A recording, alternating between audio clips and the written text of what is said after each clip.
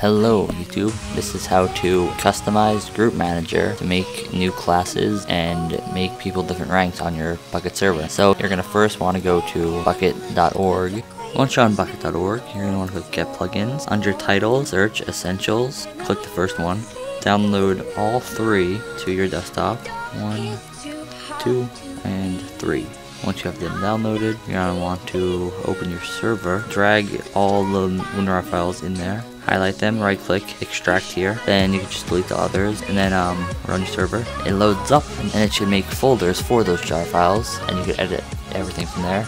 Any day, there we go. So then if you exit, open up your plugins, and look, all those folders there. If you want, since you're gonna want to edit Group Manager, open it up, config, don't really mess with that too much. Global groups, you can change it, like if you want the global group moderator to have more, you could edit, add essentials, nodes here. Find the nodes, you're gonna want to open it up.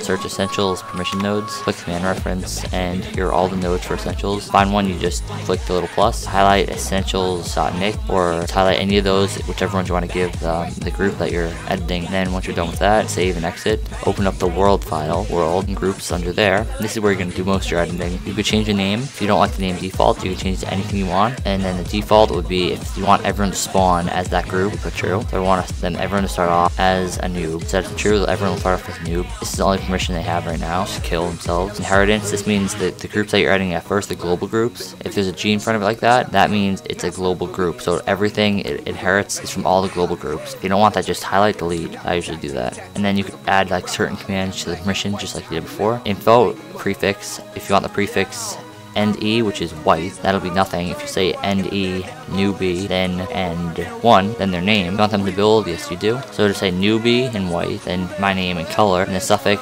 is sucks a lot. Alright, and then you're done with that. You can save it. You can edit all these if you want. Take a little while, but you can do it. Run your server again. Make sure there's no errors in whatever you did. Frequently check if you save it, see if there's errors. Keep doing that. Make sure you don't edit a whole bunch of stuff and get a whole bunch of errors, which would be terrible. You have to restart. No errors for me, so let's go to Minecraft. Okay, I'm back in Minecraft, and as you can see, you have no mail. It means Essentials is active. Yep, as you can see, newbie. Oh, I guess newbie just refers to it. Sucks a lot.